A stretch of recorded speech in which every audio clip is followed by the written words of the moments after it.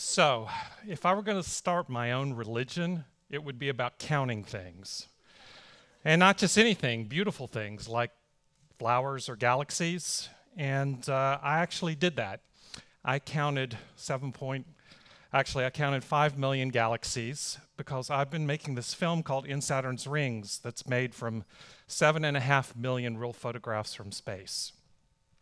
And when people hear that, they always get two questions: how, why?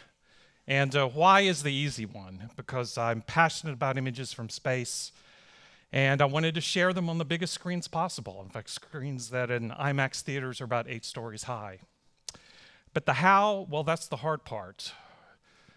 Even if I wanted to tell you it's long, it's boring, there's a lot of techno babble and tedium, and even if I could remember every step, it really wouldn't tell you much about kind of what in the world I was trying to do.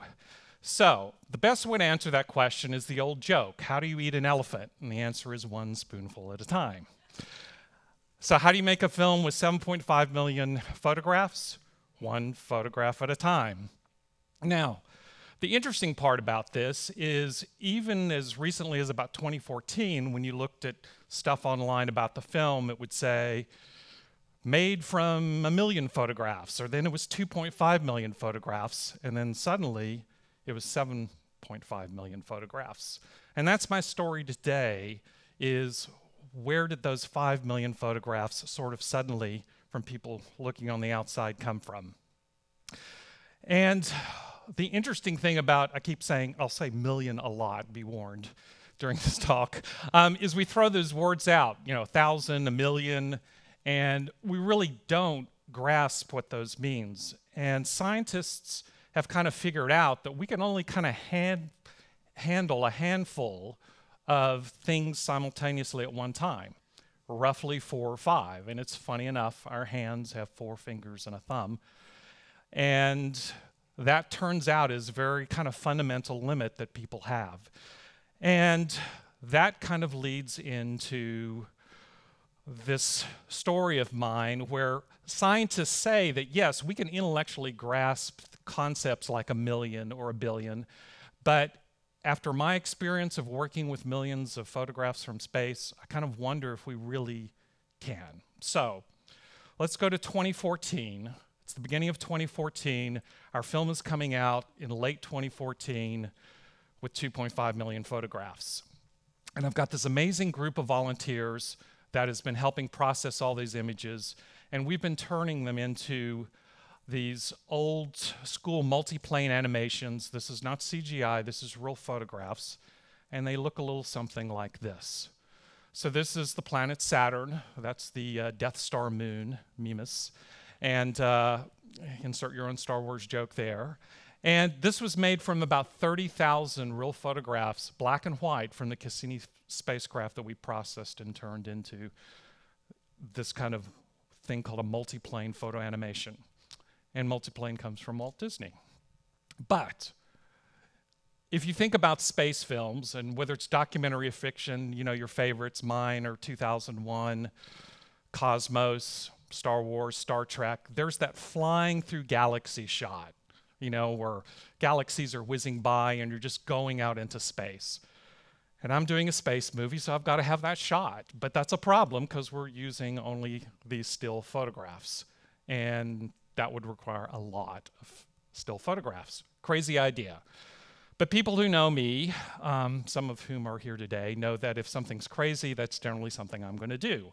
And it turns out that there are an equally crazy group of people that happen to be scientists and astrophysicists, and they do this thing called the Sloan Digital Sky Survey. What they're doing, and have been doing for many years and will continue many years in the future, is they're taking powerful telescopes and they are taking images of the entire sky, all 360 degrees around us, of everything that they can see. But they're doing something even better, is when they take a photograph of a tiny little section, and this still is where they currently are, and they're mapping over the northern part of the sky, they are identifying the galaxy that's there, locating it precisely what direction, and they're locating exactly how far away it is. And we were like, bingo, this is exactly what we need. They've already done the work for us. We just need to cut these things out. There's a database that has that information. We'll have our 5 million galaxies. So that's what we started to do. We were going to write some code and grab this stuff out. And I talked to the volunteers. They said, it'll take about 3 to 6 months. I said, well, it'll probably take closer to 9 to 12, but that gets us done by the end of 2014. Yes. But that's when it went all kind of horribly wrong. Because it turns out that sounded kind of flippant, and it was. We didn't know what we were doing. And when we got into it, we realized that this was not going to take months, but this was going to take years. And that was kind of a tough moment for, this is a nonprofit, all volunteer, supported by individual donation kind of project. And what are we going to do? You know, so we canceled our coming out in 2014. And it was changed to coming soon with no answer to the question of when soon was. And we're like, and so I had to pull out a new call for volunteers, get some people in that were a lot smarter than I was to try to figure out how we were going to do this.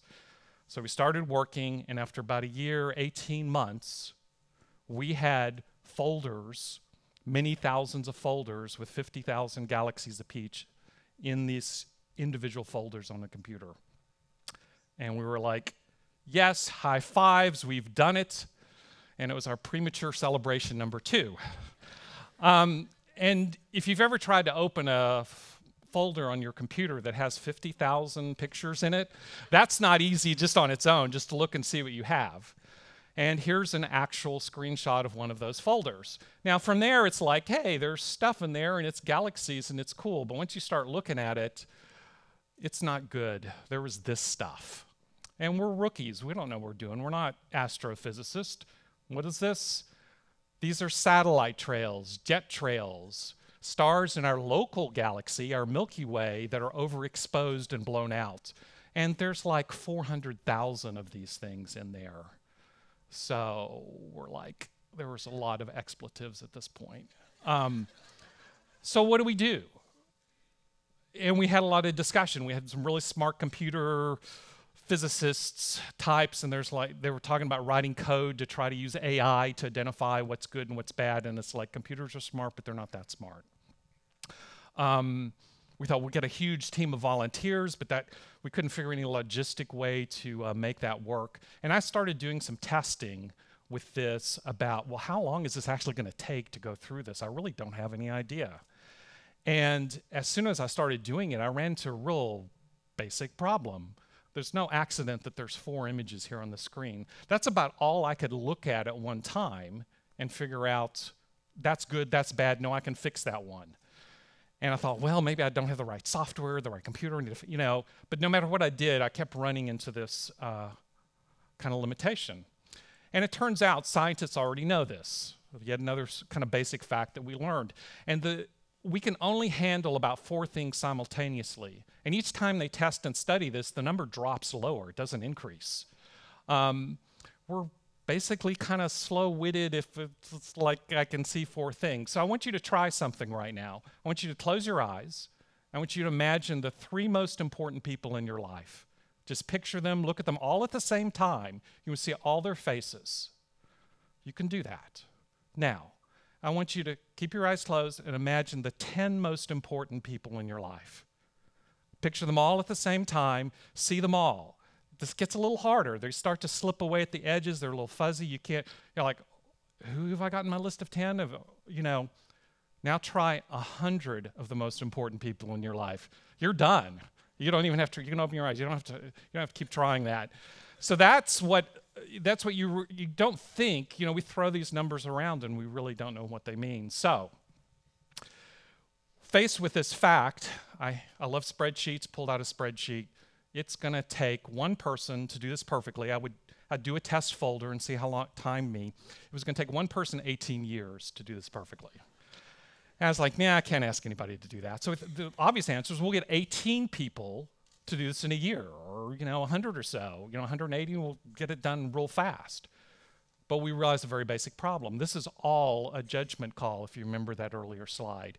That one good? No, that one's not good. No, that one's bad. And it depends down to the inch how you are to the computer screen, how big the computer screen is, what's the resolution you've set, what thumbnail size. It's all a judgment call. So it was going to be a one-person job, and by one person, this is the one person.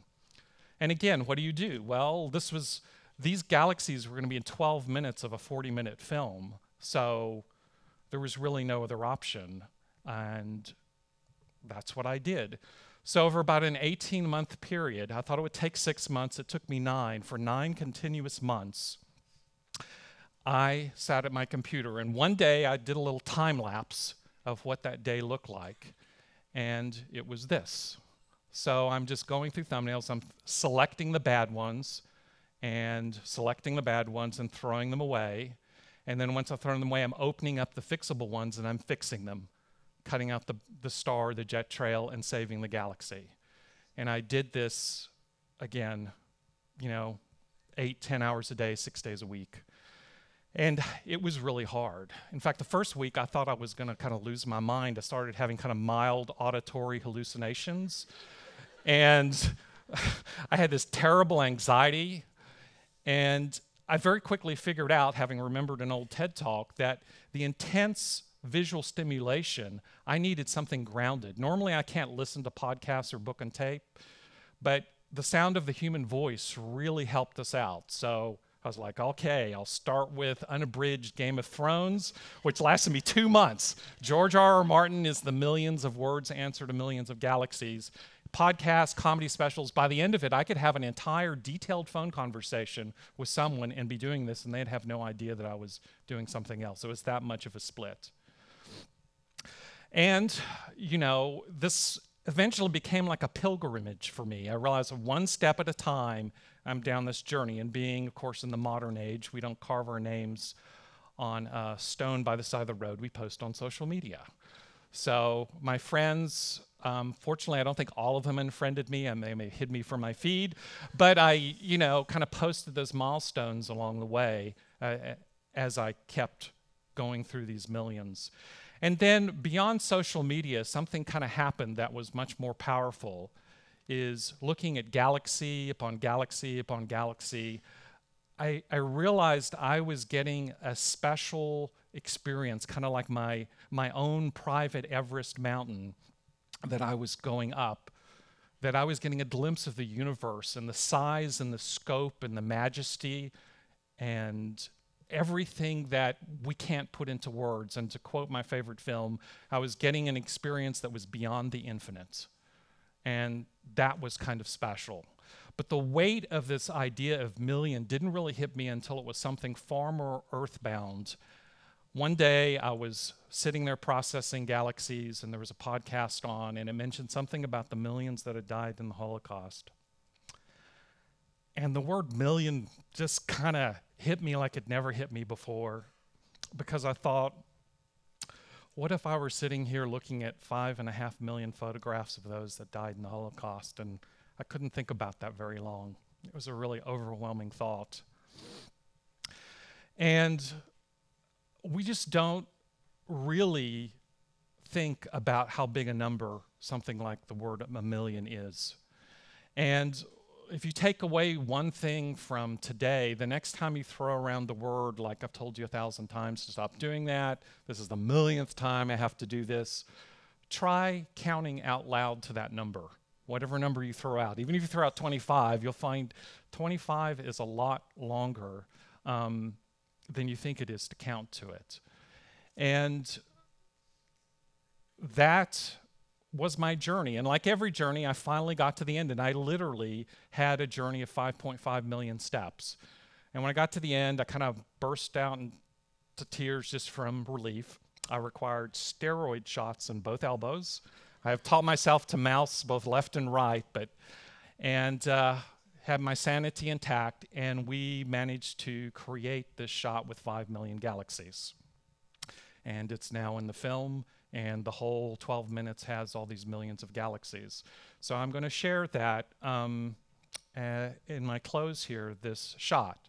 A couple of caveats here is that, one, there are in fact 5 million countable galaxies in this shot. You will not be able to see them here. This is a high definition projector.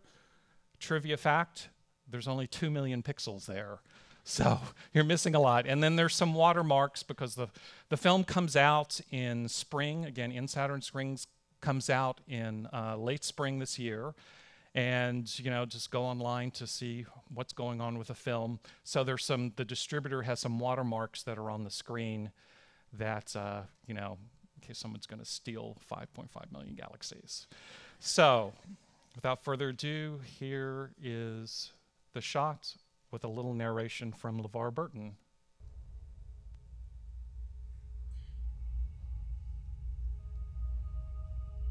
No human being has ever seen this before.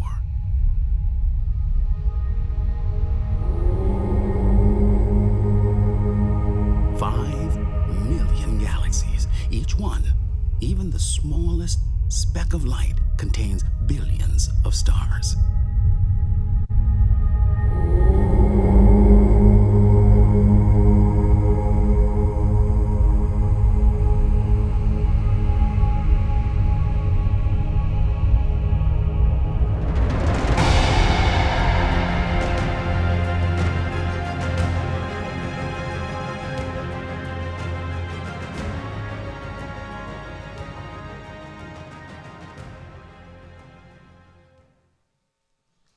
Thank you.